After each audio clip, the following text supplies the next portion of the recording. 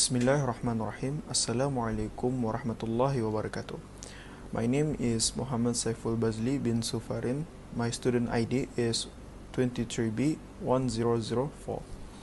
In this video, we will be discussing about the meaning of Mafhum Mukhalafah inside the Holy Book of Islam, which is the Al-Qur'an Al-Karim, and its implication in al-Hukm al-syar'iyy.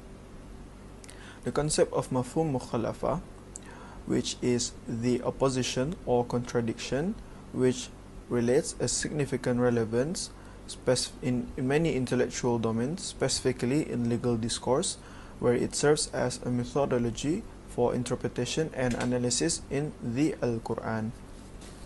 Introduction. The interpretation of the holy verses of the Al-Qur'an is inseparable to the Al-Qur'an itself. This is because the interpretation is an explanation of the meanings or the purposes of the Quranic verses. Al-Qur'an frequently uses terminology that are difficult from what society understands, particularly during the time and location where it was revealed. In several places, Al-Qur'an only discusses broad concepts and prohibition. As a result, verses or pronunciation must be interpreted in order for people to understand the message, intent, and purposes of the Quranic verses. When discussing about the Al-Quran verses, it becomes noticeable that not all of the verses provide a clear meaning. Many verses require a detailed explanation of the laws. This shows that the verses of Al-Quran not only convey explicitly and clear understanding, but also hint meanings that require a special attention. Mafhum Mukhalafah is a methodology for proving a hukum by using the opposite meaning of the hukum as explicitly stated in the text, which is the Al-Qur'an. It is also known as Dalil al-Khitab, or an indirect evidence of the Al-Qur'an. The Hanafis reject this way of proving a hukum, while the Shafi'is, on the other hand, divided into various groups of Mafhum Mukhalafah, which can be known as number 1, Mafhum Laqab, number 2, Mafhum As-Sifah, 3, Mafhum Al-Shart, 4, Mafhum Al-Ghayah, and number 5, Mafhum Al-Adad. These groups of Mafhum Mukhalafah will be explained briefly later. Bismillahirrahmanirrahim. Assalamualaikum warahmatullahi wabarakatuh. My name is Muhammad Shafi'i Shamuddin bin Rasli. My student ID is 23B0822, and today I will be explaining about the definition of Mafhum al-Mukhalafah. The literal meaning of Mafhum is understanding the common meaning, while the literal meaning of al-Mukhalafah is divergence, which comes from the root word khalafa. The word khalafa can give out different meaning based on people's interpretation.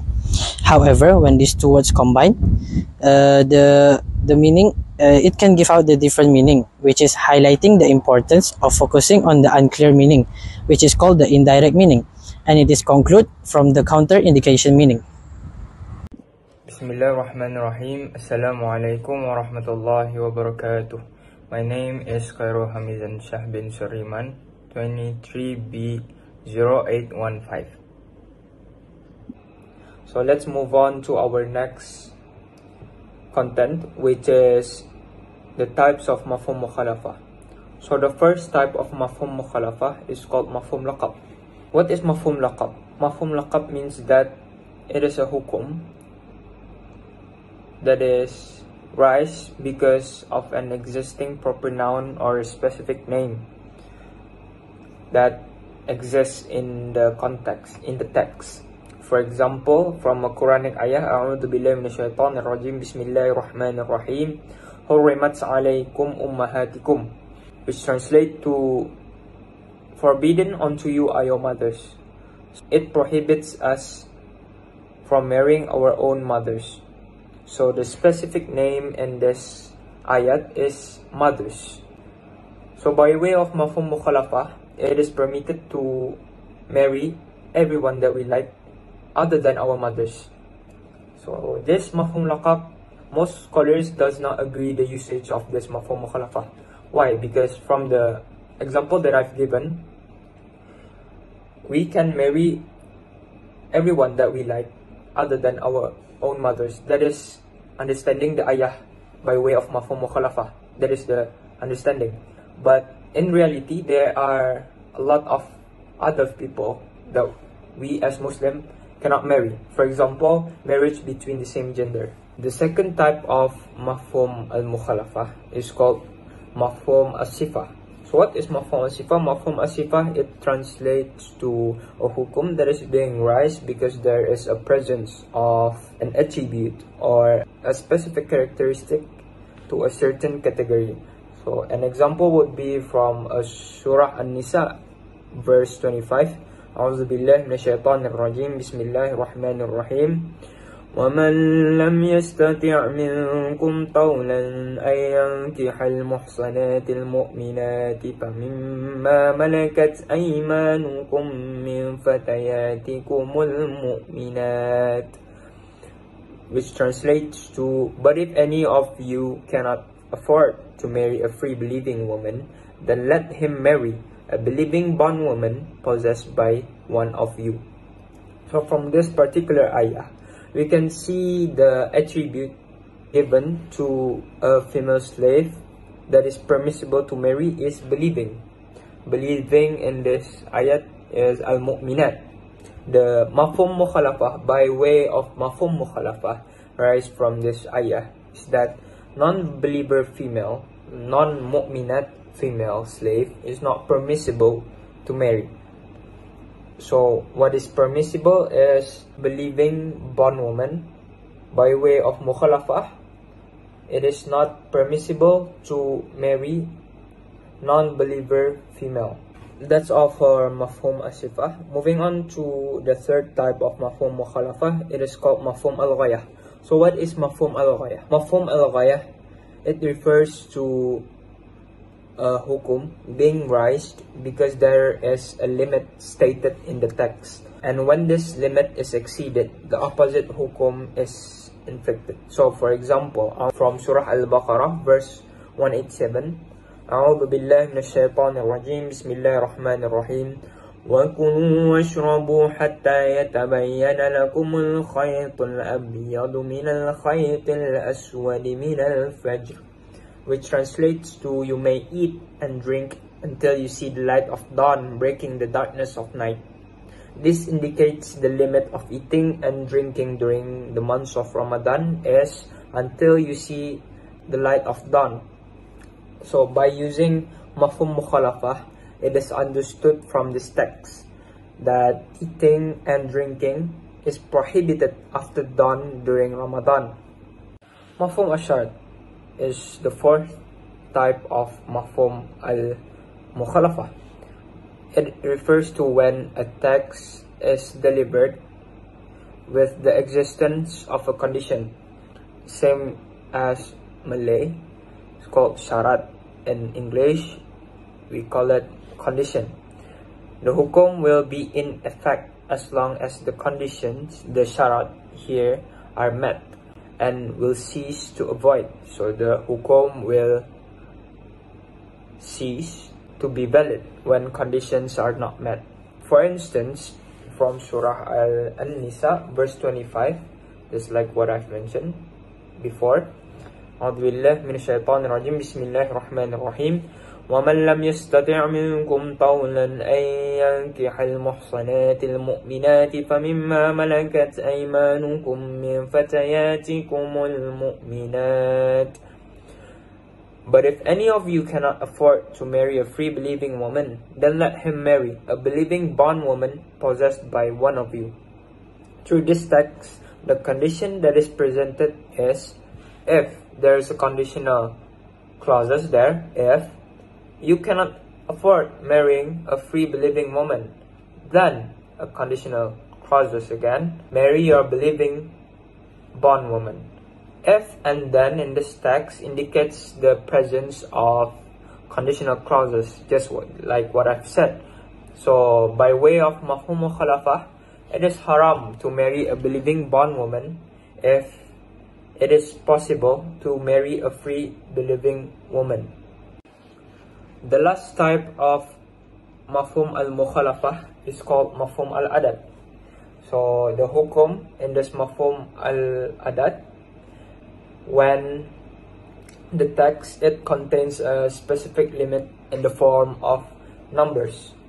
So just like the mafhum al-ghayah, there is a presence of limitations, but in mafhum al-adat, it is in the form of numbers. It is not permissible and it will be invalid if the amount of numbers exceeds or less than the amount mentioned. As an example from Surah An-Nur, verse number 2, regarding the punishment of those who commit adultery. أعوذ بالله من الشيطان الرجيم بسم الله الرحمن الرحيم الزانية والزاني فاجلدوا كل واحد منهما 100 جلدة. As for female and male fornicators, give each one of them 100 lashes. So it is clear in this ayah, the hukum for adulterers, female and male fornicators, it is 100 lashes. So by way of mafhum mukhalafah, then if the numbers of lashes exceeds, or the number of lashes it decrease from this limitation, it is not valid. So if the adulterer being lashed for 105, for example, or the adulterers are being lashed 90 lashes, it is not permissible. This is by way of mafhum mukhalafah. That is all for my part. Let's move on to the next content. Importance of understanding and knowing Mafhum Mukhalafah in the Al-Qur'an.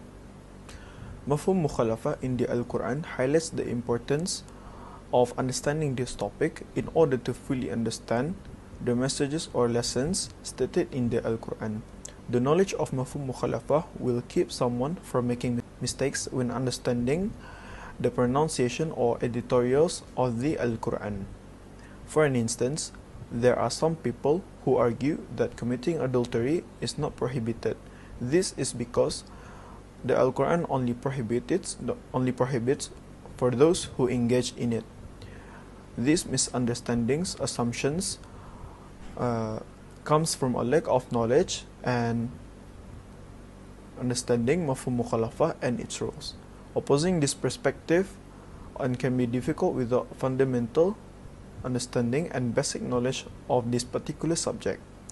Misunderstandings and inaccuracies in establishing laws based on the Al-Qur'an can be avoided with adequate learning and knowledge regarding with this topic. The reason is that Mafhum Mukhalafah plays a crucial role in constructing and establishing laws by extracting them from the basis of the Al-Qur'an. Next, I will be explaining about the condition for Mafhum al-Mukhalafah.